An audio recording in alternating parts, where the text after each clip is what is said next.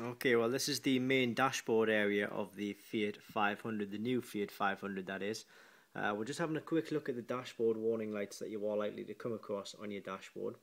If you do see any of these lights on your dashboard and you're not exactly sure what they mean, just click the link directly below this video. It will take you to a page which offers full dashboard warning light symbol analysis. It will tell you exactly what the error light means, and it will tell you how to remove the light from the dashboard.